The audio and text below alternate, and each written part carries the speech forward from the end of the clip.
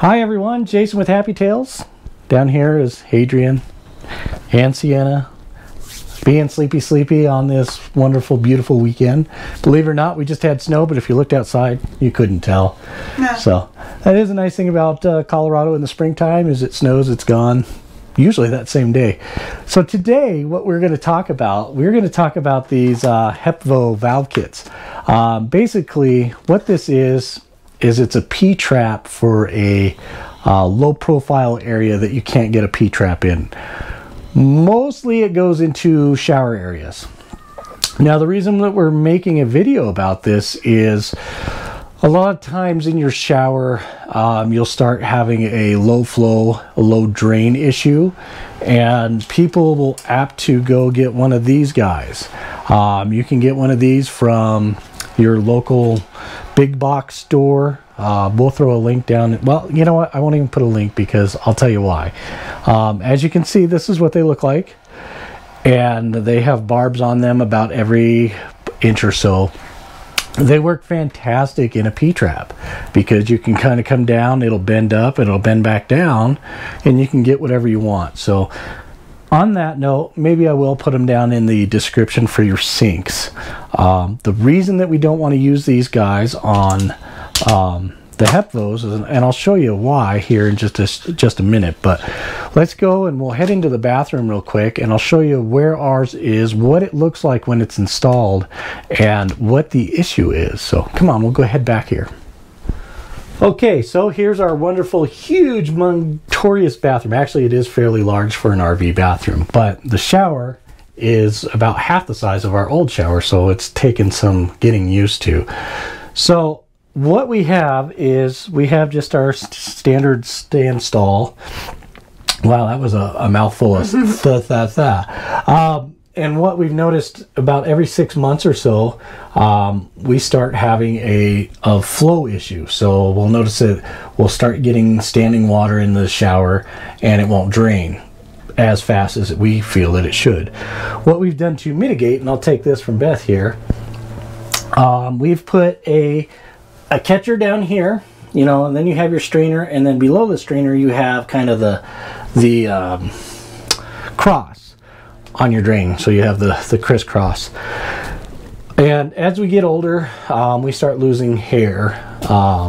You know, not me because I keep it short, but Beth loses hair pretty frequently. It's just a natural thing. Then you have your body oils, you've got the grit, you've got your body washes, the shampoo. You have all that residue that kind of is building up and just compiling into your drains. So what we do is, well, let me back up. Let me show you where the drain actually is HEPVO, so you kind of have a better understanding of where it is and what it is. And I will put one of these guys in the link. These are fantastic. If you don't have one, you should. It is they're anywhere from like a 7-to-1 to a 10-in-1. This one's an 11-in-1, and I will have a link in the description. But we'll pull off this access panel, which is right down here in the bottom. There's 4 screws. That guy comes out real simple. I'll pull those out and then we'll show you what's underneath here. Okay, so we have pulled the screws off. Now, just like every other access panel that you will find, whether it is a $1 million coach or a $25,000 coach, you'll notice that behind these access panels it looks like it's been butchered by a one-tooth saw. That doesn't change. They're all the same across the board, so don't be surprised when you pull back and it just looks like total garbage. Okay, that being said, I will grab this again. I do have the flashlight down there to kind of show you right offhand, and this is probably going to end up going sideways, so we'll warn you ahead of time. So let me see if I can't bend this guy up. All right, so right here is that HEPVO. That right here is the drain that comes straight down out of the shower, and then the valve goes over, and then we kind of go down, and then that'll go straight, and then it's got a 90 that drops straight into the gray tank. So that's what it looks like, and like I said, it is literally on the bottom of this shower pan. And now I'll go and we'll talk a little bit about why you don't want to use one of those awesome little I don't know, plastic snakes, drain snakes, and you'll see why here in just a sec. All right, so we're back here in the kitchen, and that's just easier because we're a wide open space.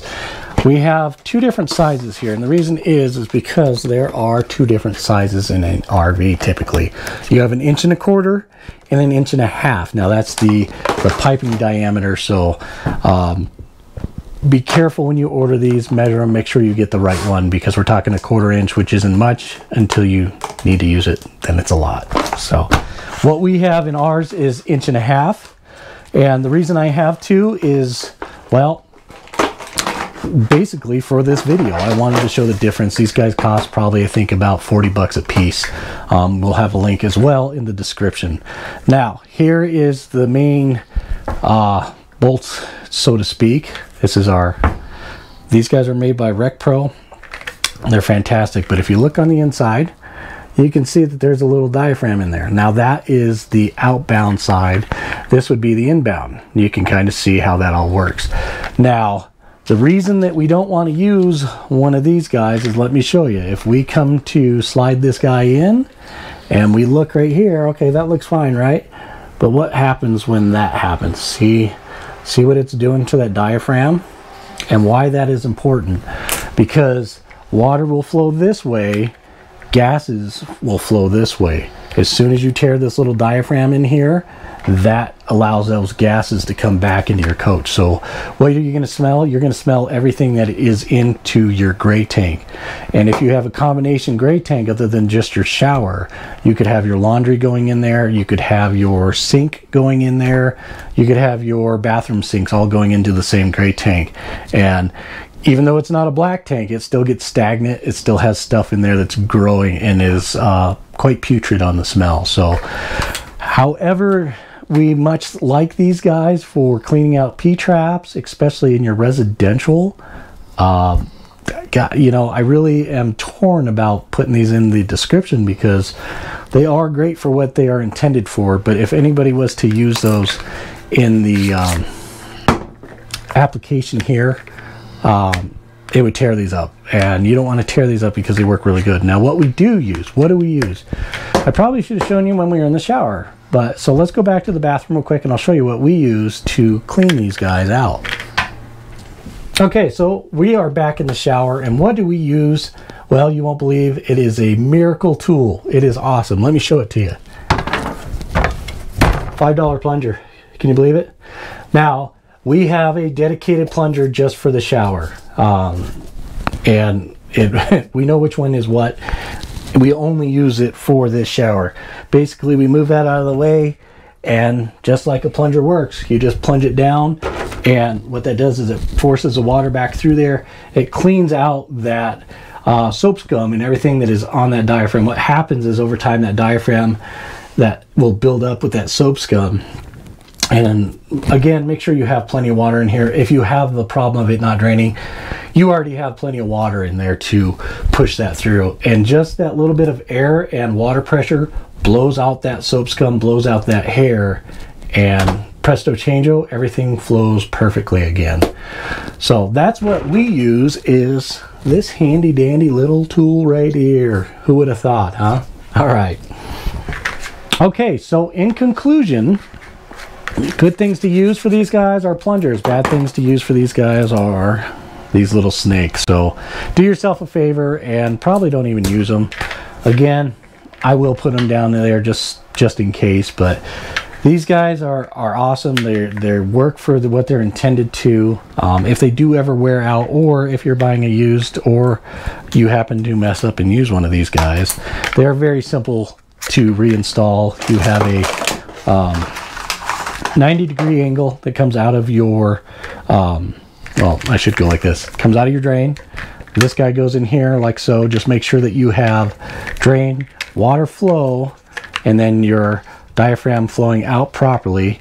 There is a mark on here. I'll have Beth zoom in real quick so you can see the arrow which flows which direction. So this, and then this guy will go into your black ABS plastic that is your drain pan already. So super simple to put in. Again, remember, Where these guys are used is tight confining spaces, so easy to put in, might be hard to get to. So that's always the challenge of being able to get these on. I typically don't use any type of pipe dope on here. You could use pipe dope, or you could use Teflon on the threads, especially to your ABS, but I've always found that these things, they come with little black gaskets on there, and it's usually a pretty snug fit as it is. But basically, the gist of this video is don't use these guys on these little diaphragms, because you will rip them and you will have gas coming into your coach. So if you start smelling stuff coming out of your shower, good chance that this guy is already ripped. So if you guys got any questions, let us know, and we'll see you guys next week. And as always, thank you very much for watching, and we'll see you next week.